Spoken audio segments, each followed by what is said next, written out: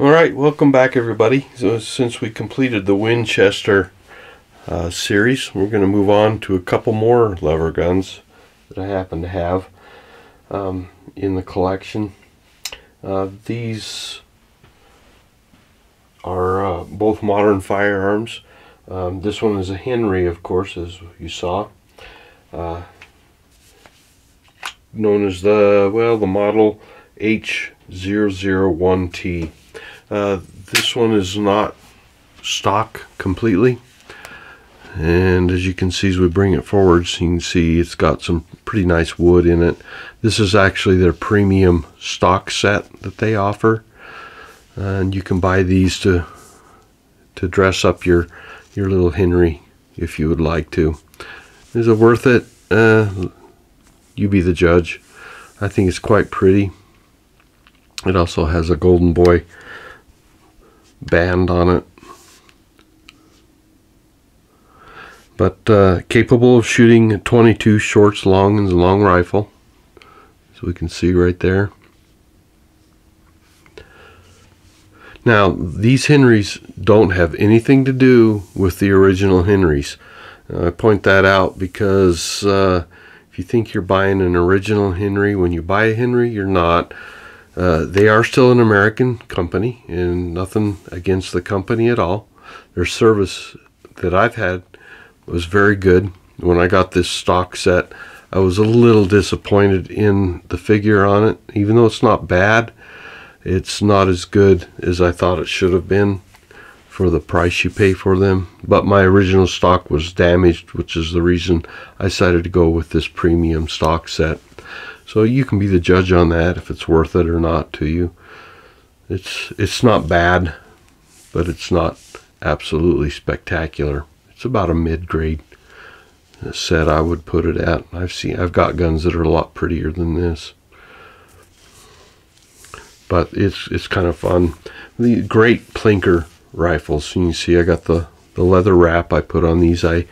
I order some of them, I build some of them. This might be one I ordered online. You can buy them pretty cheap, and but they're also easy to make yourself if you have a little bit of leather work knowledge. Doesn't take a lot.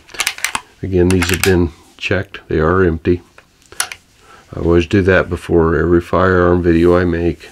Even the unboxing videos, I either have my FFL check them, or I check them and then rebox them and unbox them for you. This is show business after all, right?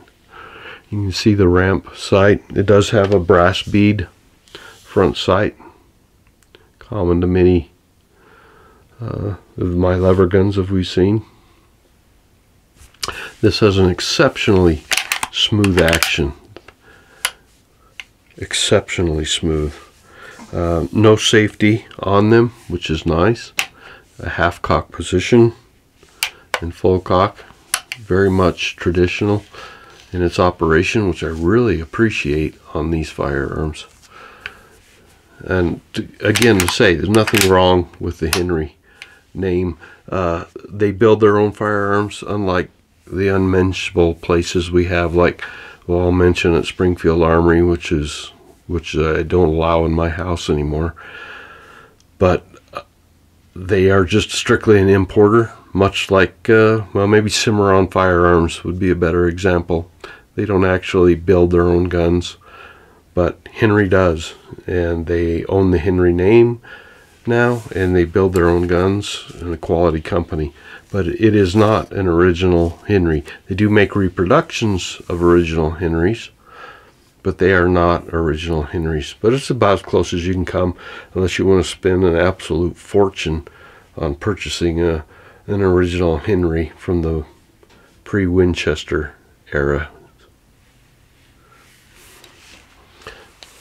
Well, there we go. Just a real quick look, so you can see the premium wood on these little 22s for fun.